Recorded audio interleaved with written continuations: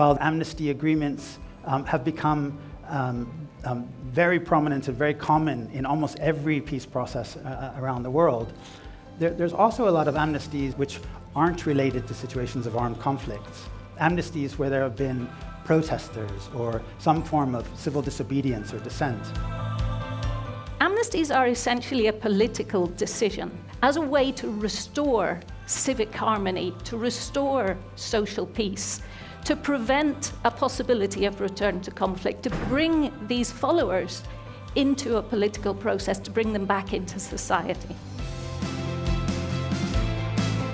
An amnesty is not an attempt to rewrite history or to say that events did not happen.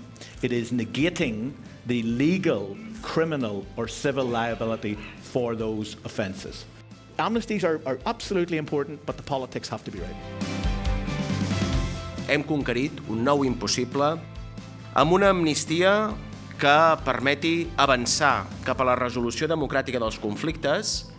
Catalunya hi guanya. Poder fer realitat una amnistia per a tothom, per a totes les represaliades i represaliats, sense excepció, fan que el país hi guanyi. És un dia per fer passos endavant en aquesta pedagogia de com hem d'avançar en la construcció de la pau, de resolució de conflictes i de justícia a través de l'amnistia i també aprendre i a tornar al conflicte a la política, al diàleg, al debat i als principis democràtics, a les solucions democràtiques.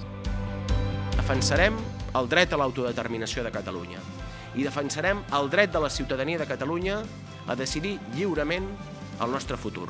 És l'hora d'avançar cap al referèndum.